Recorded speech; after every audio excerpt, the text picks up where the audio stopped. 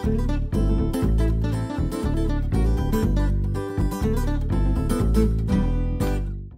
good morning, everybody. Hello. Welcome to Zoo EDventures. So your team today is Leslie, hanging out in front of the camera. Well, Steve's going to be in front of the camera today. Yeah, and then? Chelsea's behind the camera. Yay, Chelsea. Yay, Wonderful Leslie. Chelsea, videographer extraordinaire. So we're here at the desert habitat. Why? It's so hot. Okay. It's hot. Yes, because we're going to be talking about desert animals, but specifically lizards. Lizards today. in the desert. Today. Okay, what you got? So we're going to go in, kind of see some of the lizards that call the desert home. Okay. We're also going to kind of throw out some cool information about how we take care of these lizards. Wow, okay, cool. And then I believe we're going to be meeting up with Dr. Mentor and some of the vet techs and residents and students to help out one of our favorite lizards, which is one of our education lizards, the blue-tongued skink. Right? Sounds perfect, Can right? we do a heart?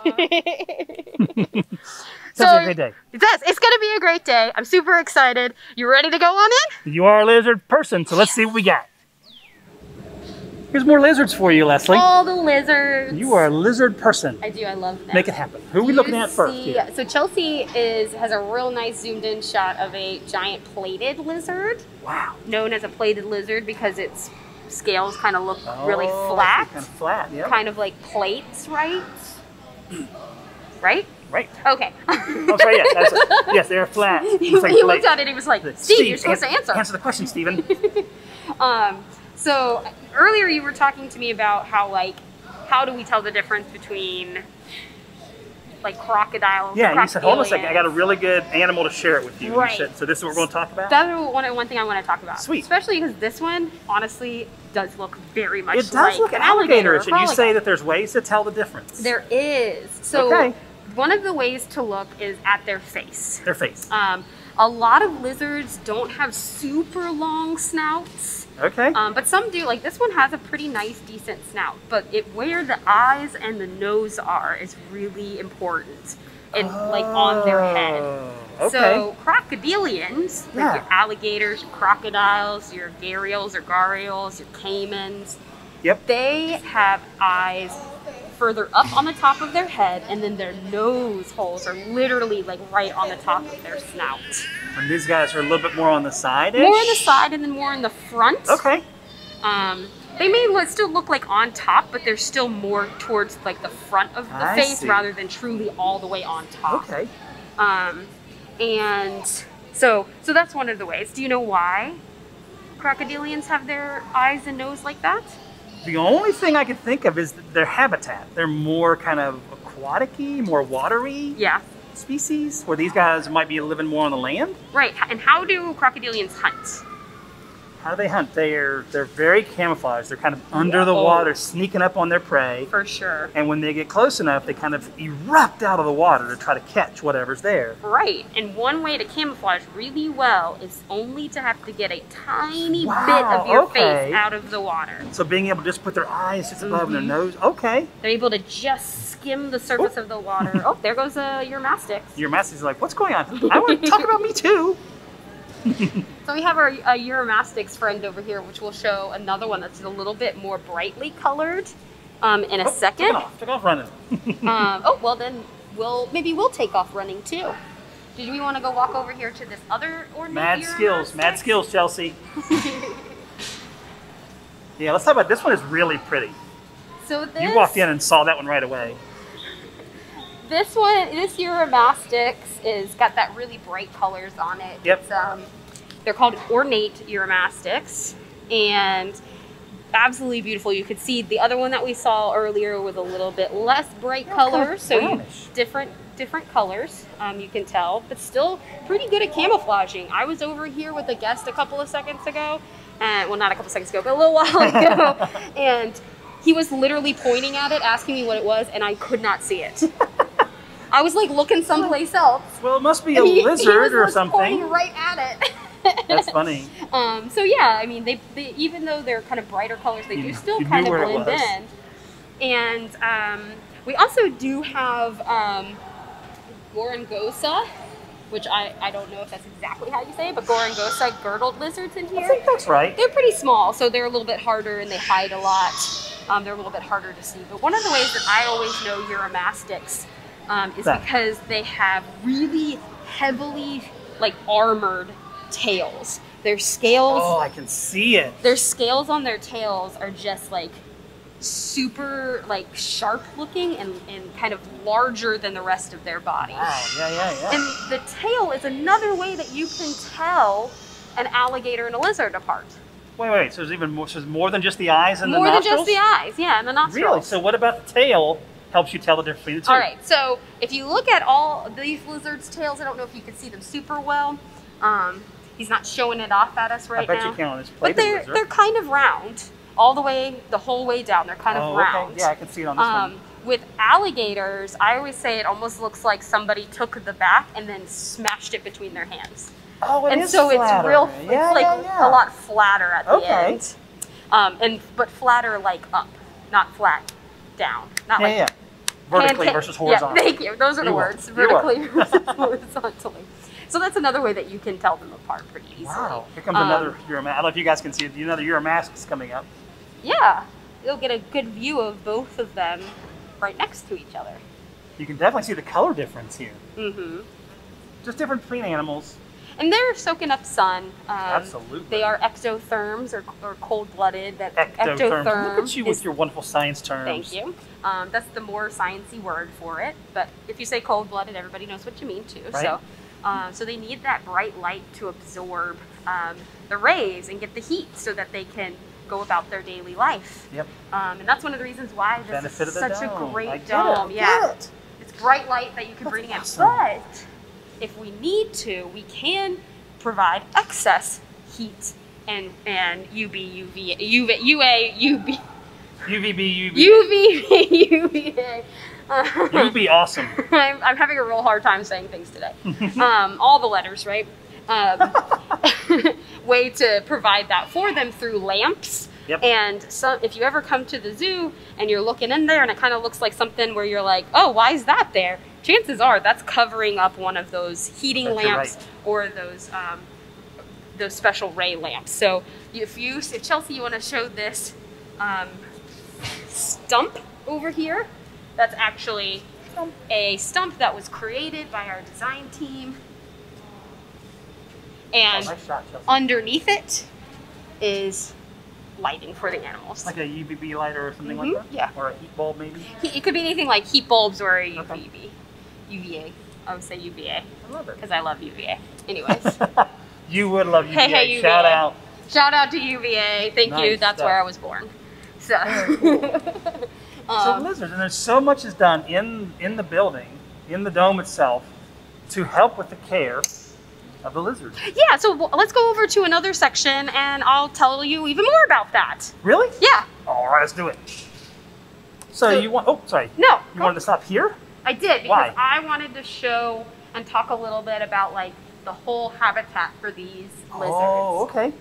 So you can see, tell me some things that you see in there. Okay, I see the animals. I see some really cool plants. I see water. I see like a little bridge over there, maybe with a cave. I see a wonderful cave-looking structure over here. Yeah. So yeah, a lot of little, oh, there's a neat little, oh yeah, great point. Yeah, there's little places to walk down here maybe, open sand. Yeah. No like big trees, nothing. No big trees. More like nothing shrubberies. To climb up. Right. Yeah, so that's one thing that's really awesome about all of our habitats is they're and created in a way that's best kind of reflective of where the animals that they're from, their habitat is. So here, desert animals living in the desert. Yep. So they are lots of sand. So you can see lots of sand in there. Yeah, makes sense. There are trees. There's trees and cactus and plants in the desert, but they're just not massive usually. Gotcha. Or they're able to retain water very well. And then, like you said, all these great little like places where the animals can hide. A lot of desert animals are very thin. They may be long, they may be wide, but they're not like tall. Okay. So I mean, look at these lizards right there. That blue-tongued skink right there, that's a pretty large lizard. Yep. But he's very thin. He's like very flat to the ground. Gotcha. And even the other lizards, like the one right here that we have. Is that a spiny-tailed monitor? Spiny-tailed monitor, yeah, I believe. Whew. Yeah, spiny-tailed monitor. Coming to say hello. So they're that shape so they can fit in tiny little crevices. Maybe. Did he catch something, Chelsea? Can you see in his mouth? I don't know. What's in his mouth? I mean, we do feed them. Interesting. You may not always see the food out here, but True. they are fed. And sometimes it's salads if it's an animal that's more omnivorous and stuff like that. But if it's an animal that eats meat, then they're going to have to put meat in there as well. But all of these little places for them to kind of get respite or to go away from I know I'm using big words today, right? Respite. Respite. That's actually one of my favorite words, respite. I would like to take a respite. Wouldn't we all? You ready? Nice. Okay, we took our respite. So, since we do, like I said earlier, have this nice big dome that the light can come in, creating these little areas for them to go and hide so they're not in the direct sunlight is really important to them. And that can be like the big caves that you see. Yeah, absolutely. Or also it could just kind of be these tiny little areas like right down there in the rock where there's just enough room for one animal. To scooch under there. Nice. So the habitats are specifically designed for the animals. Skink. Oh, there it is. Yep, kind of snuck up underneath that log. But the habitats are designed exclusively and specifically with the animals' needs in mind. Yeah. Love it. Based on their habitat, right? Right. And we have a blue-tongued skink here. Right, so we have a blue-tongued skink here. That's this one on the far right, the big one. He's a pretty, she, I don't know which, if it's male or female. Yep. The skunk over there, or skink. Excuse me, I said skunk, didn't I? You sure did.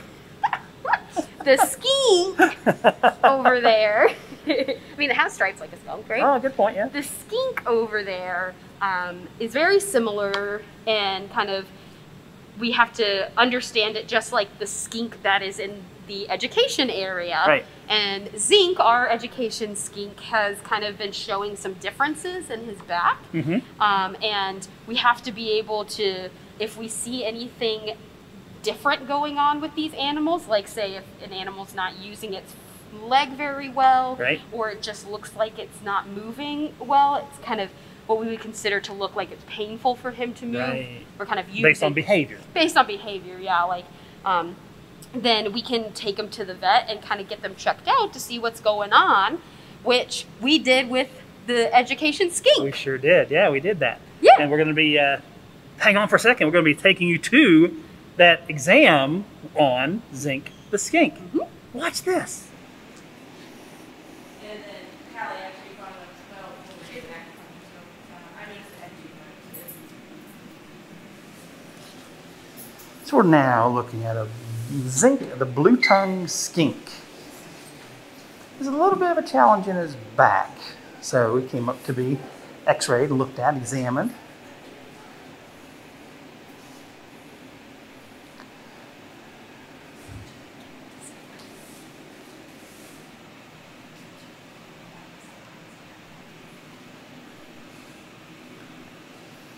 So why did you decide to bring Zinc up to the hospital? So Zinc already has previous back issues that we know about, so he gets acupuncture every week. Does he? Yeah, and then when he went up for acupuncture that morning, I noticed that his back was a little bit more lumpy looking than normal, and then our acupuncturist also noticed that as well. So we let the vets know, and they were like, okay, well, let's bring him up for radiographs and exam. So we did it today. Okay, let's run away, cat. Talk to you in a second. One of you heard JB. JB said, time to run away. So we all went into our lead-lined rooms, our hidden spaces. You might have seen this from last time we did x-rays. So Vet Tech Kelly's over there getting ready to push go. You see Vet Tech Kelly. So JB, Dr. Minter, is making sure that Zinc is in the right position for this x-ray. There he is. Lo and behold, he arrived. And Kelly gives us a clear. Let's go see what's going on. Connect back with Kat real quick.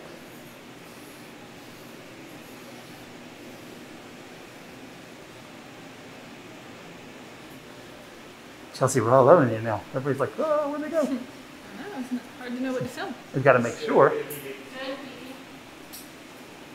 that the x-rays are what you need. So we're going to set him up for another X-ray.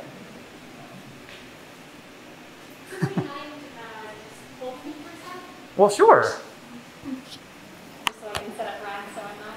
Absolutely. Make sure he doesn't run off the table. Australian skink. That's where that name comes from. Beautiful blue tongue. There it is.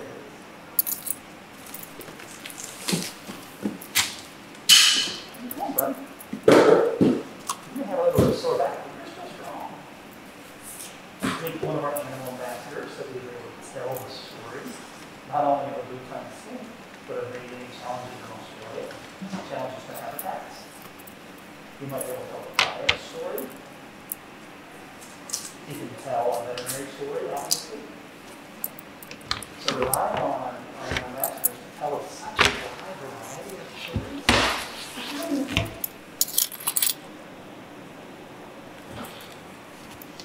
Just realized I didn't have the Muppet. You guys probably didn't hear any of that.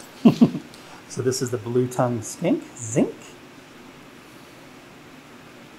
Easy to see where he gets his name from. He's a powerful little guy. Where are you going, bud? As an animal ambassador, he can tell so many wonderful stories for us at the North Carolina Zoo. Maybe diet, maybe habitat challenges, maybe an Australian story because that's where he's from. A defense mechanism story because of that really cool blue tongue. Reptile story. There's a lot of stories he's able to tell. I'm ready for it. Kelly's ready? Okay, Vet Tech Kelly, here you go. Hi, friend. So setting him up for his next X-ray. Another one of your challenges, Dr. Mentor, I'm sure, to have an animal stay still who doesn't understand stay still.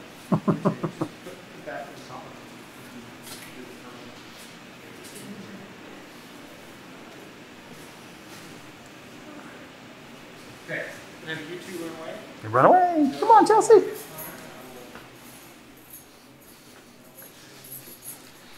You've done rehabilitation work before, right, Chelsea? I have. I've done quite a bit. That's what I thought. Any kind of animals in particular you've worked with? A little bit of everything. Has it? As far as X-rays, I've pretty much only worked with birds. But Okay. That doesn't as surprise us. general rehab, I've done all native North Carolina wildlife. Oh, so, right. Okay. yeah, Very cool. it's definitely a unique part of animal care. Nice. Yeah, it It's is. a lot of fun. Yep. I was going to ask you, enjoy that rehabilitation side of things? I very much enjoy it. Very cool. Very cool. And I'm sure the animals appreciate your care. It's a lot of fun. Nice speedy wheels. Dr. Mentor comes running in. Oh, okay, it's a clear call. All right. Everybody comes back in the room. Noise level goes up a little bit. Sharing the information. We'll see if we can finish up our quick conversation with Kat. Let's go live. Zinc's here. So sorry about that, Kat, but we got to break away like that. That's okay. So we were actually in here while they were getting that way. We were hidden while they were getting the X-rays. Yes, safety. And you were saying that he presented with a little bit of a back problem before, and in their last acupuncture, he had some more. Yeah. So it just looks bigger, a little bit more swollen. He does have some spinal disease in that back end. So that's something that will get progressively worse over time. Mm-hmm. So we're just checking to make sure that it's not something really bad. Gotcha. He is already on some pain management for it. Oh, okay. So we might change that up. Or he could also just be a little overweight too. So, we're taking radiographs to kind of figure out what that is. Gotcha. Okay, nice.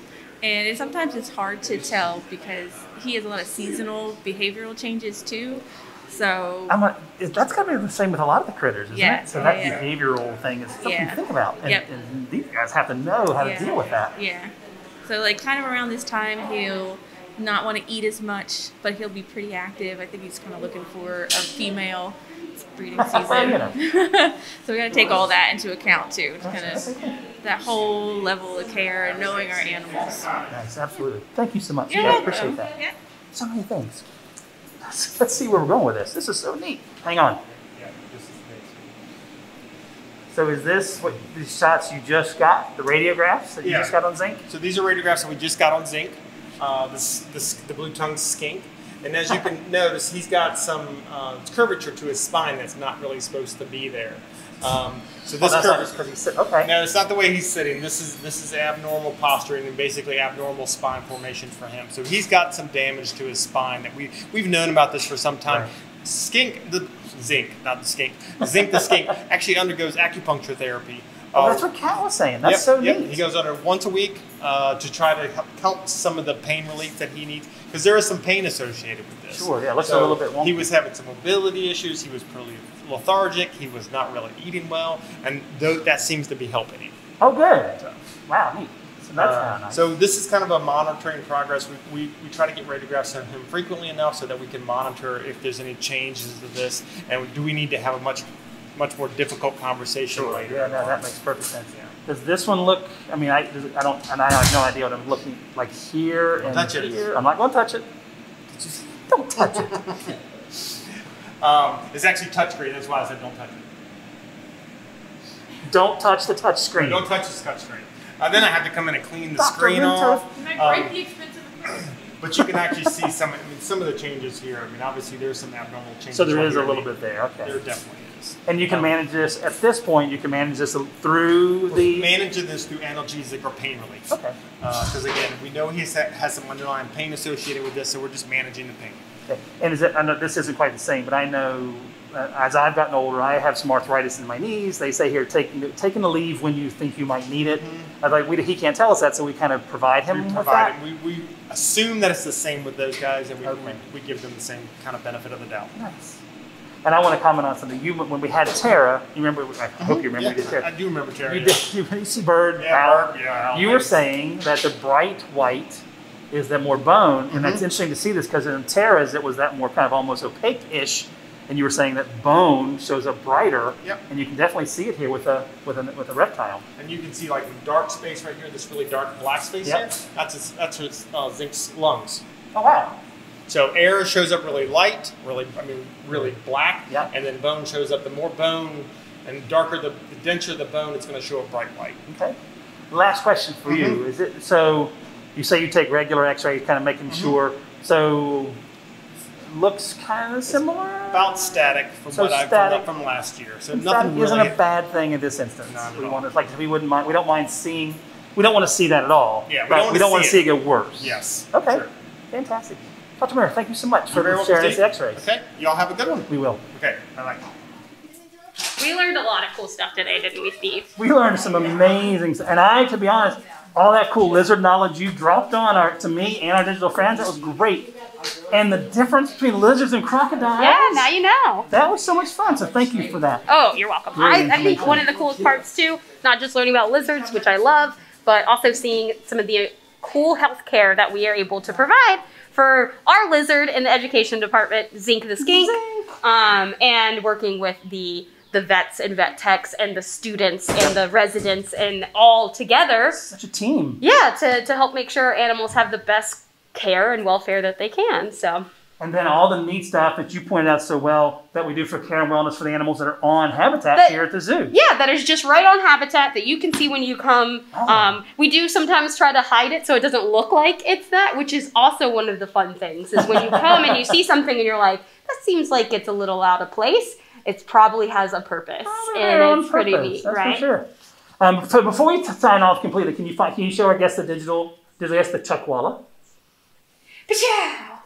So in the desert area, this is an awesome piece of art that we have cool that spans all the way down. But my challenge to you all is, if you're able to come to the zoo, is try to find all the lizards in this artwork that we have behind us. And maybe even some of the other animals that you can ID in there. So from a lengthwise shot, Chelsea, so just for giggles, this is set up on purpose. You go from daytime to nighttime to daytime, light to dark. So digital friends, thank you once again from your Zoo Adventures team today. Steve was in front of the camera. Leslie was also in front of the camera. And the amazing Chelsea was behind. Have a good day, everybody. We appreciate it. We hope to see you again on Zoo Adventures, 10 o'clock on Wednesdays, y'all. Stay safe. We'll see you soon.